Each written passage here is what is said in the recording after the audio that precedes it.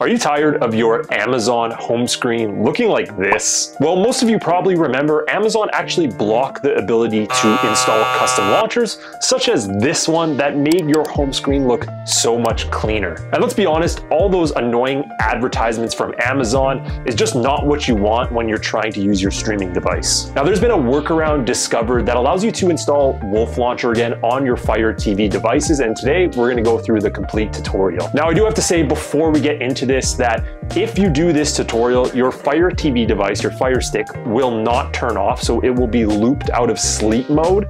Now, that's not a huge deal. However, some of you might not like the idea of that. As well, your Firestick actually won't update anymore. Now, don't worry if at any point you want to get rid of this, you can simply uninstall the apps and that will allow your Firestick to update again. Now, this tutorial could stop working at any point, so if you're watching this video 5 months from now, I apologize, but I promise you it's working as of this video. So let's get into it. But before we do, make sure you hit that subscribe button right down below, give this video a big thumbs up, and go follow us on Instagram. Okay, so I'm going to make this tutorial as short and sweet as possible, like I like to do on the channel. So let's just get right into it. Now, I already told you all the warnings before in the introduction. So remember, you're not going to be able to update your Firestick. Of course, this can all be uninstalled. It's really not a big deal. So we have to start by accessing developers mode. I'm going to move my head here so I have a little bit more space. We're going to go to My Fire TV in settings and then go to About. And what you want to do is click on Fire TV Stick 4K or whatever it says there. It might say Fire TV, it might say Cube, whatever. Click it 5 times and you will turn into a developer. I'm already one. No big deal, no flex. Now you'll have developers options when you go back one menu. Click on developers options. Now we want to make sure both of these settings are set. So you need ADB debugging on and apps from unknown sources. So this is step number 1. Now that we're done this, we can go ahead and move on to installing the apps we need to get this forever loop working. So now back at your home screen, go ahead and go to your search bar and we need to install an app. And I'm going to move my head again. Now, most of you will be familiar with this app. It is called Downloader. I'm going to move my head one more time. We're going to install Downloader right here. It's a nice bright orange app. You can't miss it. So if you already have it, perfect. Move on to the next step. Now that we have it, we have to go ahead and access the install files directly from my website. So go ahead and click on Downloader. Now, once you're inside Downloader, go to the home section and you want to go to the URL right here. Now, I have my website set to a shortened URL to make it super easy for you guys. The URL is 773.8820. Okay, that's all it is. Press go. I'm going to show you what the first thing is you do as soon as you get onto my website. So give it a few seconds, it will load up. So now the first thing you want to do is go to these 3 horizontal lines at the top here. And you can go ahead and add this current page to favorites. This will add my download section to your favorites. That way you can access it without having to type the code in or write it down. It just goes to this sidebar right here. Go to favorites, super easy. And I always have useful stuff on here, and any future tutorials you guys follow, easy, simple, you'll have it available. So now we want to scroll down. You're going to find the Firestick app section, and you want to scroll until you find the first one, which is the Fire TV Cube Wolf Launcher. Now, this is also the Fire TV Stick, so don't worry that it says Cube. It really doesn't make a difference. You want to click on that. It'll bring you to this page right here. Scroll down until you find this download button, and I've made it simple for you guys, nice and big. Click on it, and we're going to go ahead and install this first. So just click that install button. Boom, done.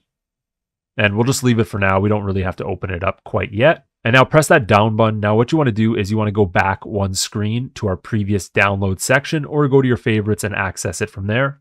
And now you're going to see this next app, which is the Firestick Launcher Manager, still under the Firestick app section. Click on that and this will prompt the download right away. There might be another screen like before, but that depends if I do it or not. So go ahead and install that. So now we can go ahead and open up Launch Manager right away because we need to do a few things inside of it in order to set it up for what we're doing. Now there's a ton of options in here, but I'm going to keep things short and simple for you guys. Click on Launcher Options at the top. Scroll down until you find Home Button Hook. We want to click on that right there. And we want to turn on these 2 options, Home Button Hook and use ADB for home. Now the first time you do this, it might crash and close the app. So you just have to go back and repeat this step one more time until both of these say on. I'll show you guys right now. So we just saw the app restart there. We can go back into Launcher Options. Scroll down until you find Home Button Hook one more time. And now we want to turn both of these on, and it'll just click right away. So it makes it way easier. Now you may have something pop up that says allow USB debugging. If it does, just click always allow and then click OK. You do need to do that. So if you're worried about it, it's not a big deal. So now we want to click back until we get back to our home screen, and we want to go back to launcher options, and we want to scroll down until we find custom launcher options. Now this is where we're setting up Wolf Launcher. So now click on active launcher, and you're going to go ahead and scroll down until you find that Wolf Launcher app that we love so much. So you're going to find it in those W's. Click on that. That will now set that as your custom launcher. But of course, you know, Amazon is blocking that, so the app does not work properly. However, we are going to solve that right here. So now in order to test, press that home button, and you should see the launcher pop up. Just give it a second. Now you're probably going to have to go and open up Wolf Launcher first. So that's what I went and did since I hadn't done that before. Once you have it opened up, then you can go ahead and test it with that home button, and that should toggle it between your main home screen and then bring you back to that Wolf Launcher. However, you guys know this is not going to last forever because of Amazon's constant updates. So now let's go ahead and get into the part where we're actually fixing that. Now we want to go ahead and go back to our launch manager, which should be near the bottom here for you somewhere. So scroll down until you find other settings, and then scroll until we find screensavers. Now you want to make sure this sleep timeout is set to 0. Mine already is because it saved the settings from before, but this is very important so it doesn't go to sleep, your device anyways, or the launcher manager. So now this next step is a little trickier. So let me show you guys, because you need to have your phone available. You can do it without your phone. However, you are not going to have a great time. So you're going to want to go to your app store. You can do this on Android or on your iPhone, whichever device you have. I have my iPhone right here. And this is the app you're going to want to get. So it's the Amazon Fire TV app. Now this basically allows you to use your phone as a remote. And let me demonstrate here. So when we go back, I have this app. You can open it up and it just logs you into your Amazon account. This is official Amazon app. And then you can easily connect it to your device. So mine's right here, Stanley's Fire TV. Now the reason why I'm doing this is because at the top here, it has a little text option. And this puts a keyboard. So you can actually copy and paste text into here and it will go onto your device because there's a big script we actually have to copy and paste into ADB debugging.